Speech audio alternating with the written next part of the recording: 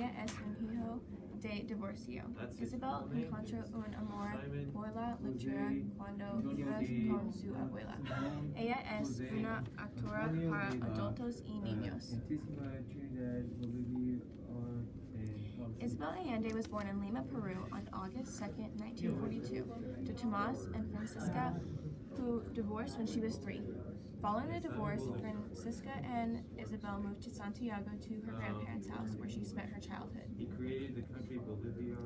In the 1950s, Allende's mother remarried. Her stepfather, Ramon Huidobro, became the Chilean ambassador to Argentina when she was a teenager.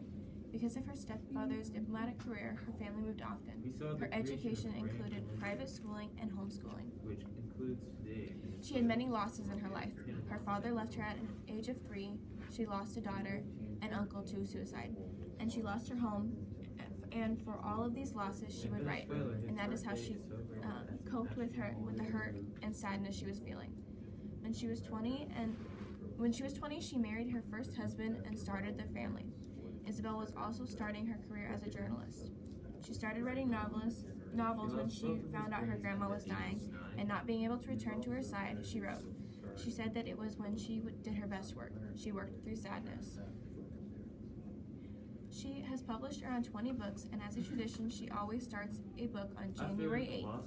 She keeps this going as good luck. He vowed to never marry again, a vow which he kept.